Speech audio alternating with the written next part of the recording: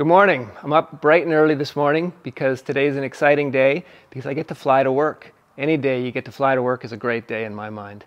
So today we've got a job with my other company, Drone Boy. We do drone work, obviously. Today we're in Ottawa doing a corporate job. That's going to be pretty exciting. Matt will give you the brief on that shortly. He'll tell you all about it. So I love flying to work because if we had to drive to Ottawa today to do this job, it'd be over 6 hours each way just to get there. We'd have to drive through Toronto traffic. By the time we got there, we'd be a little bit beat up. By the time we got home, well, we really couldn't do it in one day. The only way we can do a job like this, it's not a very big job. We'll be there for a couple of hours actually doing the work. The only way we can do a job like that in one day is with an airplane. We basically fold space and time with an aircraft, and it works out great for us. Especially something like this. Our base is here in Brantford, Ontario. We're going to Ottawa today. It's about an hour-and-a-half flight. That would be easily a 6-hour drive. Today's a great example of a prime opportunity to fly to work because this job fits well within our operational radius of the Skymaster 337. We like to fly no more than 4 or 5 hours to work. So that puts us in a circle around our base here in Brantford. Basically, we can get to the Maritimes, we can get to Winnipeg, Manitoba. We can get up north. That's a comfortable range for us to go. We can do a 5-hour flight without stopping if we need to, if we don't drink a lot before we go. So today is great. Today's an hour-and-a-half flight. We'll be there. We'll get the job done before noon, and then we'll be back again. I mean, we can actually do some stuff this afternoon. I've got a birthday party to go to this afternoon. We couldn't do that if we were driving. So yeah, it's going to be an awesome day. Simple drone job. We've got a little bit of ground fog to deal with this morning, so we've had to file IFR out of Brantford. Chances are we'll file IFR as soon as we punch up through it. We'll cancel our IFR. I mean, it may even blow off before we do our run up and get airborne. If that's the case, then we won't even go IFR, but it's always good to have that in our back pocket. We've got a rental car booked in Ottawa, so that'll be our ground transportation at that end. And yeah, we're looking forward to a great day out.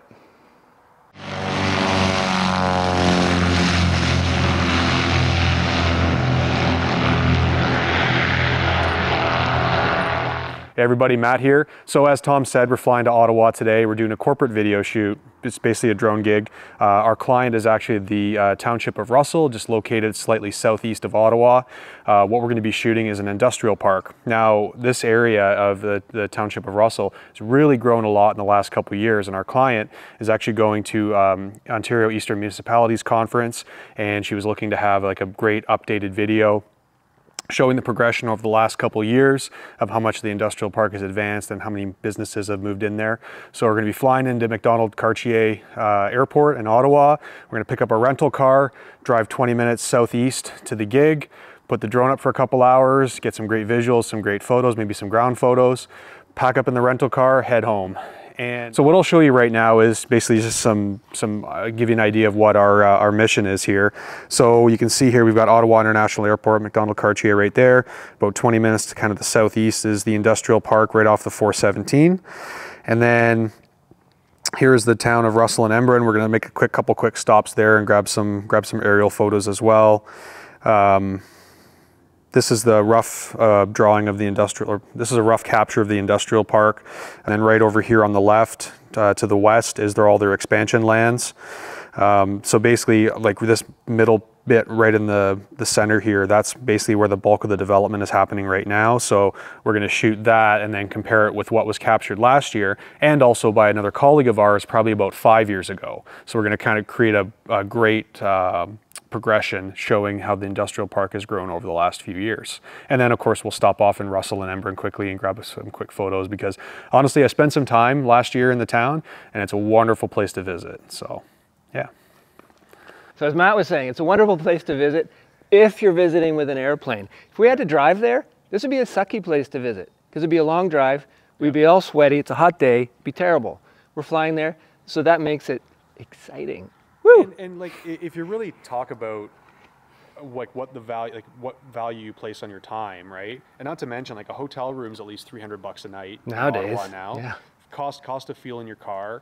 Eating crappy food. And it's 12 hours of your life that's just spent in a car, right? So let's spend 3 hours of our life in an airplane. Exactly. Let's go. Let's hit the road. Oh, we got fog still. Looks like we got to go IFR. Oh well. I need the practice. Brantford traffic, Skymaster Golf Romeo Bravo. Romeo's lining up runway 05 for an IFR departure to the east, climbing 4,000 feet. Brantford traffic, Golf Romeo Bravo. Romeo just departed 05, airborne, heading to the east, climbing 4,000. City Tower, Golf Romeo Bravo. Romeo with request. Romeo Bravo, Romeo Tower. We're just wondering if it's possible to do one quick orbit at 2,000 feet around downtown, and what we'd love to do is circle the CN Tower if we can, like on the north side, and then circle around, keeping it tight to the waterfront on the south side, and then one orbit, and then head on our way. Romeo Bravo, Romeo, once you're over the downtown, it's 350 north of the airport.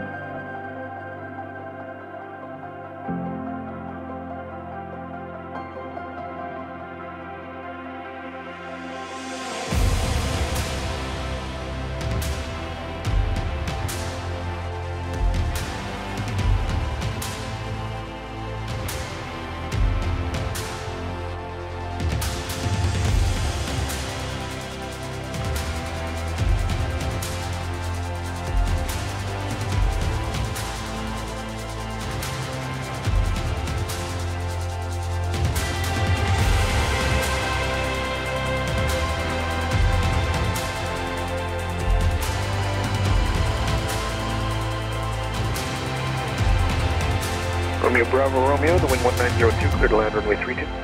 Clear to land 32, Romeo Bravo Romeo.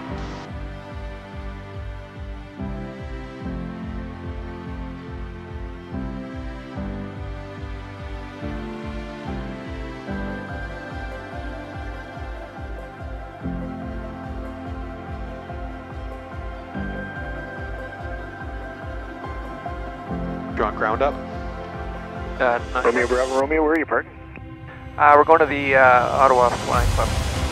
Romeo Bravo Romeo, roger. Continue all the way down the runway, exit right at Lima, contact ground 1219. Down the runway to Lima, and then right, contact ground for Romeo Bravo Romeo. Yeah, Lima's right at the end of the runway on the right. Yeah.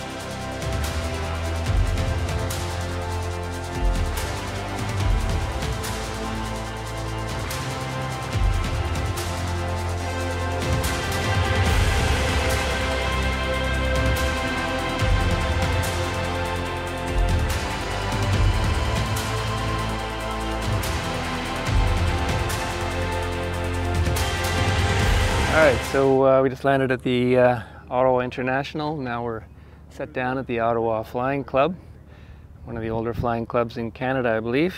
And Matt's gone off on the bicycle. Hopefully he's alright. He doesn't bike a lot, that guy. He's gone off on the bicycle to find the rental car. And I'm tasked with unloading the airplane. So it's kind of nice to not have to be the guy that does the logistics for once. Matt's got to get the car. And yeah, I just get to chill out and hang out with airplane guys and unload the plane. Hey guys. How are you? Good, how are you? Looking good. Thanks.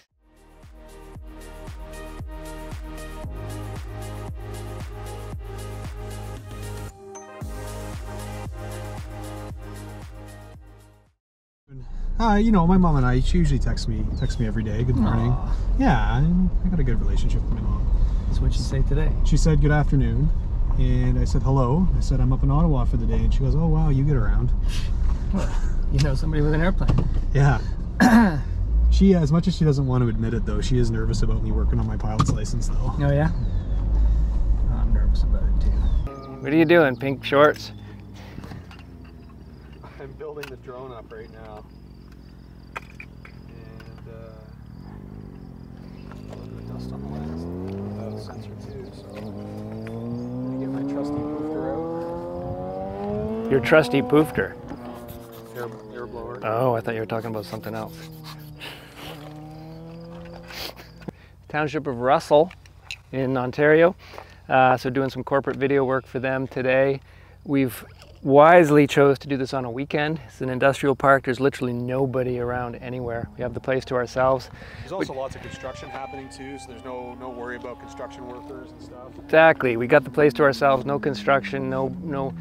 With a drone, one of the big rules that we need to follow is we can't overfly the people or public, putting them in danger. So here there's nobody around, so we'll be able to fly a larger perimeter on each of our passes. Got some guy horsing around on a motorbike, but apart from that, we got the place to ourselves. Yeah, so we're just getting ready to launch for the first time, and it shouldn't take us long. I'll bet you we're going to be an hour max doing this actual job here on the ground. And then the rest of it will be flying here and flying back again. So most of the work today is actually transport. But yeah, now we got to do the heavy lifting with the drone, get a few shots, and then back to Starbucks. Then we'll head home. So yeah, quick flight around this building. You pre-flighted the drone. I had a quick look at it. There's nobody around except for Mr. Motorcycle Guy, and he's wearing a helmet, so he doesn't count. Oop, did I say that? All right, drone's going up, watch yourselves. 4 for 4, clear to launch. Gears going up.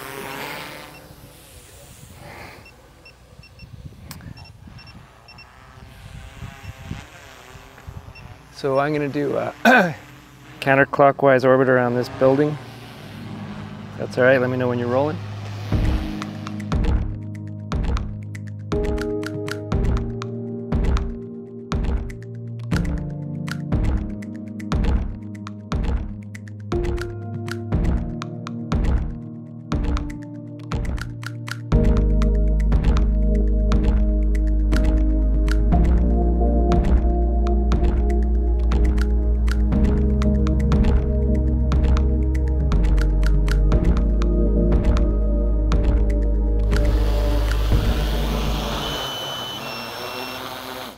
Drone safe. This really is nice country out here. I think we should actually maybe just do a couple little circles of Russell and Embrun. And oh, with the plane on the way out? Yeah. Yeah, let's get a look at it. That might be a good idea. Sure. Yeah, we'll come and look at it from a little higher. We're at 400 feet for the drone passes, because 400 feet is our legal altitude limit. Yeah. So yeah, it'd be nice to see what this place looks like a little higher up. What's really cool is there's actually a bike path that runs between Russell and Embrun. Oh yeah? That's just a little south of where we were shooting, so yeah. Maybe we can shoot that, we can get a better lay of the land.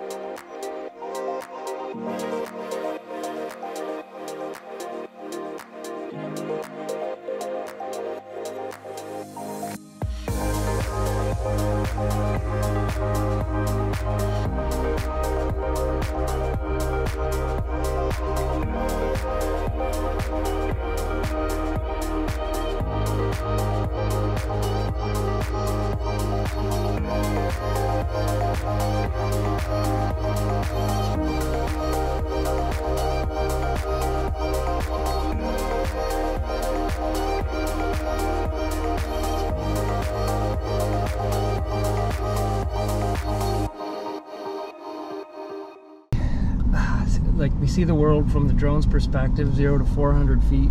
We see the world from the airplane perspective, 0 to 14, 16,000 feet. They're very different. I mean, it's a similar view, it's an aerial view, but they're very different. Each has its benefits and weaknesses, depending on what you're trying to do. If you're trying to take pictures, do video, whatever it is. Sometimes the wide perspective is good. Drones have obviously taken over huge for low-level coverage where people want to see details. Like you were saying, these guys, you've been the lead on this one. This client has been, what did they have? They had some satellite imagery? Yeah, so I mean, like any township, for their planning and development purposes, they rely on a lot of GIS and satellite imagery, but you know, it doesn't really work as well. It's not as effective in like a presentation when you're trying to show other municipalities what you're doing, right? So, you know, what better way to give a high quality overview of the big picture than some good drone stuff, right? So, and I'll tell you, I'm not usually that impressed with these sort of, you know, these more industrial videos. Like, I like doing them. It's part of it's what we do. Yeah. Right now there's a writer's strike and an actor's strike. We're doing all the work, any work we can get. We're not saying no to anything. Usually these aren't my favorite jobs, but I'll tell you, I actually enjoyed today because, well, one, we got to fly there. That always makes me happy. But two, it was actually quite a pretty industrial site, if there is such a thing. mm-hmm. Like you said, all their buildings, you said the requirement is to make their buildings look a little more pretty. They're not just the cheapest fabrications possible. Yeah. It seems like they've put a little bit of forethought into the design of the whole layout of the place. It looked really good from the air, and I think this place is going to look amazing when it's all built up, and and the grass grows in, and all the industrial scars of development grow over. This place is going to look fantastic. And I mean, what better way to show the process as it goes along? When's the last time you shot here? It was 2 years ago? No, it was exactly a year ago, actually. Okay, so you shot a year ago when they were starting the build, or some of the projects were a little less developed. Now that he said there's way more stuff, so now we're showing it more built up. Maybe they'll have us back in another year or two showing it nearly finished. Yeah, because like they just keep expanding the lands. Like, I guess the township is acquiring the lands and then selling it to developers. So I mean, they're just going to keep building west and expanding. It's great. And what we're giving them, we're not giving it to them, we're selling it to them, but it's such a valuable tool that they get, having a drone video that shows where they're at, what they're planning, shows it from the air. It gives people that high and wide perspective, that overview perspective of a project like nothing else before it has done. Drones do that so amazingly well. They're worth their weight in gold as far as the perspectives that towns, you know, people that are trying to sell projects and buildings, things to people. It's amazing. It's spectacular what they can show. So it's awesome. It's awesome. We love it. And I think like the Inspire 3 was the right tool for the job as well, because I mean, we could get everything from super high and wide with an 18mm lens on a full frame sensor to really nice, sweet, sexy parallax shots with a close to telephoto lens. You know what I mean? Like showing between the buildings, getting some like. This thing just cut out. It's full. No, it can't be full. It holds like 15 hours. Okay, well, stop. It's rolling again. Sorry. It's not rolling.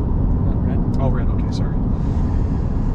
Yeah, I mean, we can show everything from the Inspire 3 was the right tool for the job, really, because we can show everything from a super high and wide shot with an 18mm lens on a full frame sensor to really nice parallax cinematic shots, like, you know, buildings in the foreground, buildings in the background, cranes in the foreground with a close to telephoto lens. So I mean, it's and how long were we on site for? Like from when we left the Starbucks, so we stopped at Starbucks, which was in town. Like an hour and a half? We were literally on site for an hour and a half. An hour and a half. So flew 4 sets of batteries. Yeah. Grabbed a stills pass with the drone, video pass with the drone. Shot stills on the ground. Yeah. Like they're getting a ton. That's the thing with the drone, you can do so much so quick. Again, I said it earlier, I've said it a few times today. It would have taken us, the logistics of today would have taken us way, way longer to get here, do all our stuff. If we would have flown here on a commercial, it would have been a nightmare. If we would have driven here, we wouldn't even be here yet. Can you even get a commercial flight to Ottawa? Oh yeah, you can. Quarter go to Ottawa. It would have cost us more for the excess baggage and the tickets and all that stuff. Plus, we'd have to get to City Center Airport. Yeah, so we would have flown there. That would have been. We would have flown to City Center Airport, hopped on a porter plane. That would have made no sense. So, yeah. Anyway, that's an inefficient use of an airplane. Very inefficient. We're preaching to the choir here, but yeah, it was so far the mission's gone great. Now we need to get launched out of Ottawa International Airport. Nav, circuit breakers, 9, 13, 9.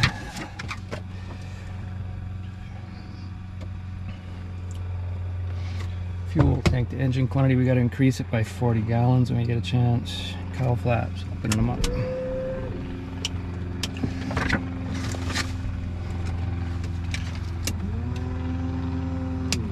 Clear rear.